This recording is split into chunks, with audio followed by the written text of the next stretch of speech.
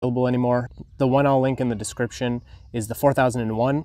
I really don't think there's much difference between them. Besides, I think that this hose that connects the unit to the gun is a little longer on the newer one. So I think that's the only difference. Just really quick, over 2000 PSI, 1.76 gallons per minute. So it's pretty powerful. You have settings down here. Hopefully that's showing up all right. So you got stop, this is basically off. And then you have low pressure. I'm not sure what you'd want to use that for, but it's there. And then high pressure, which is where I'm always using it. And then the second knob here is for your soap. So when you're using the soap nozzle, soap will come out of the dispenser, which I'll show you in a second. And you can turn this up. I pretty much always just keep it on max whenever I'm doing the soap part of my car. And here's the soap reservoir down here. You can put soap in there. I use the Chemical Guys Honeydew, and that's what's in there now. I don't dilute it, I just put it in there straight. And that's been working really well for me. Right here is where you attach your hose. You can see mine looks a little rusty. I have well water, so it's kind of annoying when I'm washing my car, but it works fine. So if we look at the back here, you can see a pretty long power cord that gets wrapped around these arms here. I do still use an extension cord for it, but depending on where you're plugging in, it may be long enough for you. It does have reset and test buttons. Of course, this will get tripped if it gets wet, which makes sense on a pressure washer. And then this is the high pressure hose that connects the unit to the gun here. If we take a look at just the gun here, it's pretty lightweight. It's easy to wash an entire car holding this one-handed.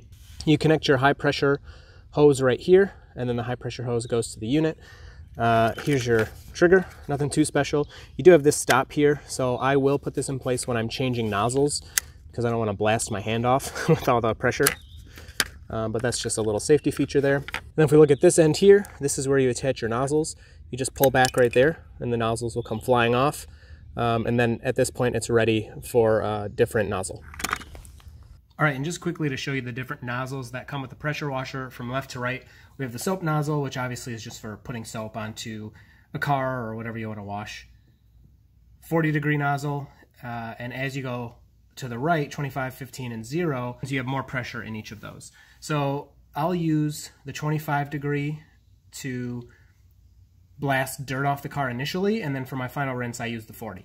And then when I wash the sensors, any of the cameras or the ultrasonics on the car, I just am careful not to get too close with either of these. I don't want to put too much pressure on those delicate sensors on the car and possibly ruin one of them.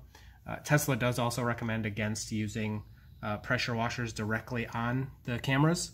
And then the 15 and the 0 are more for getting dirt, like caked on dirt off of hard surfaces. They say the 0 can get tar even off of surfaces for you. All right, so I've set up the pressure washer here. You can see I have the hose water coming in the front, right there. And then I've connected the gun right here with the high pressure hose that comes with it down there. Right here is where it connects. And then on the front, I just have the 40-degree nozzle right there. When you're setting the machine up, it's best practice to attach your hose first to the front, hook up your high pressure gun. If the gun's not hooked up and you turn the water on, it'll just come squirting out of the back. And then after you connect both of those, you want to turn the water on. Then you want to plug the machine in, which I have plugged in the garage over there. And then after you turn the water on from the hose, you can come here and turn the machine on. So I already have it on. Let's see if I turn it off here, turn it on. Yeah, so it's already pressured up. When you first turn it on after attaching the hose, it'll run for just a second to move water through the system and build up pressure. And then the pump is done and it's ready to use.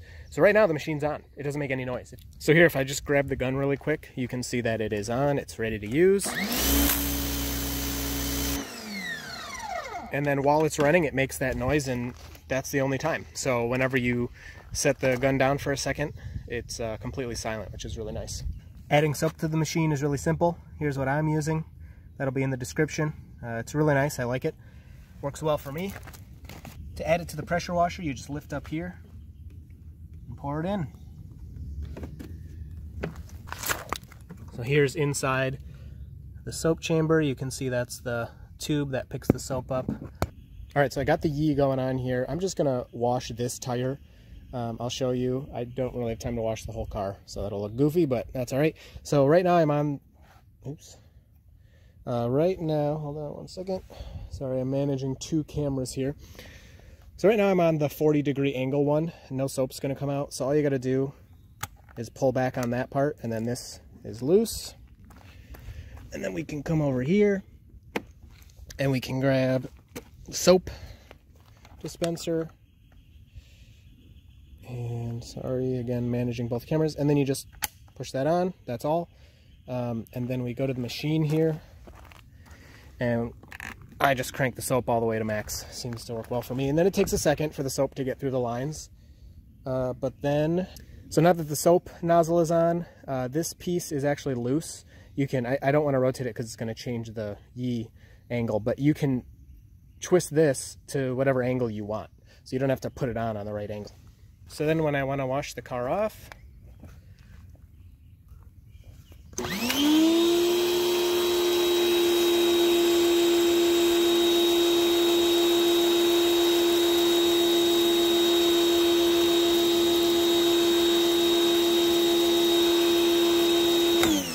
so you can see the soap coming out.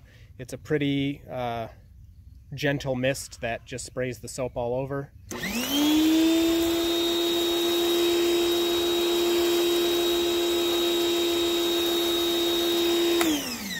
All right, I can just wash this area. Man, that stuff smells so good. I'll just wash this area to show you. So then I'm gonna switch nozzles. I'll get that later. So when I'm first getting the dirt off after the initial soap, I use the 25-degree angle.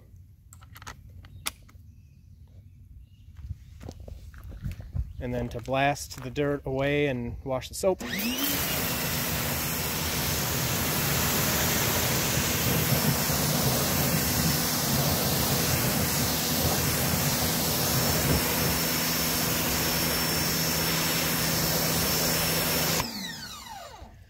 again, when I get to the autopilot cameras or any of the sensors, the ultrasonics, anything like that, I just don't get too close.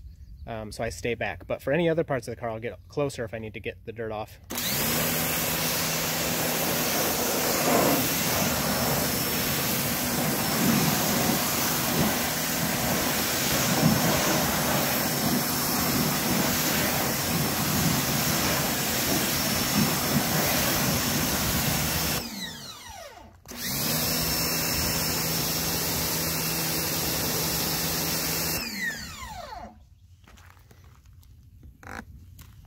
You do also want to turn that back to minimum. I'm not sure any soap comes out with the other nozzles. I don't know how it would really manage that, but it doesn't seem like soap really comes out if you're not on the soap nozzle.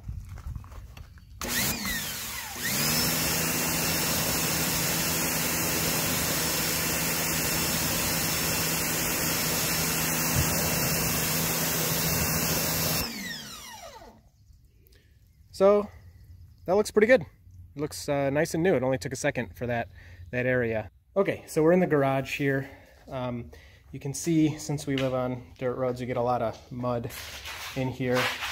So you can see it's kind of caked onto the floor there. But I put the highest pressure nozzle on, so let's just see.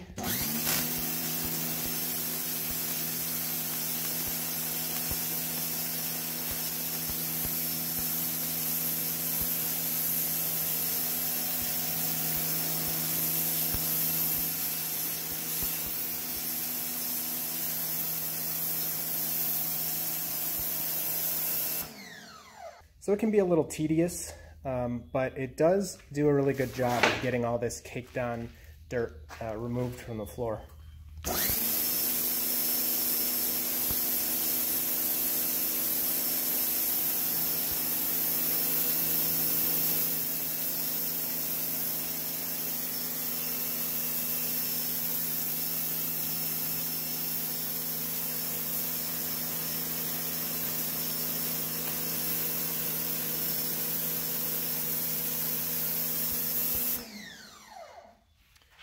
So again, that's the 0-degree angle.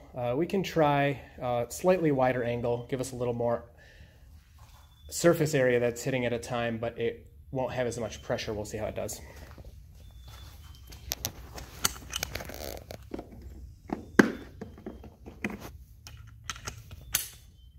Okay, Okay, so we went from 0 to 15 degrees. Let's find another spot here.